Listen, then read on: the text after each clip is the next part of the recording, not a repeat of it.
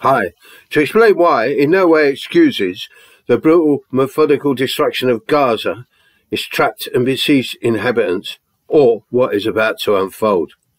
This particular round of destruction and death is the direct result of the murderous incursion into Israel by Hamas. I think it's now possible to distinguish between the fake news, sheer propaganda, and the actuality of what transpired that dreadful day.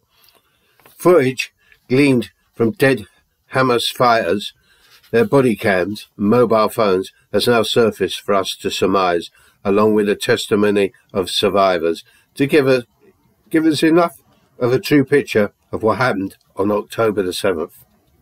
The death toll of over 1,400 is a giveaway to the intensity of the attack, a deliberate attempt to kill as many people as possible, and it succeeded.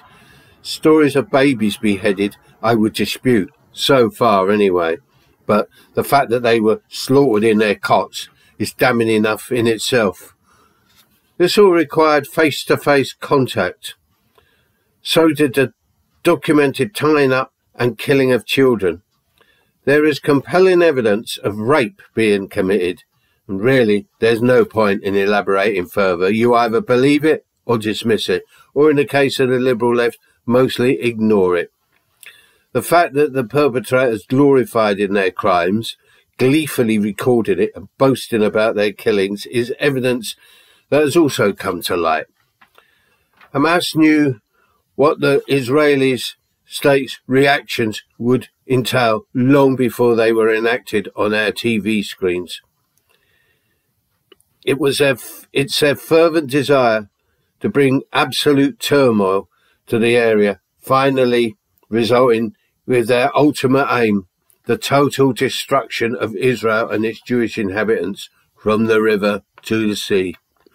The resultant retaliation by Israeli state can only be condemned, along with the horrors to come. But there has been a noted discomforted silence from the liberal left on the actions of Hamas, beginning with day one. But that's the liberal leftists for you.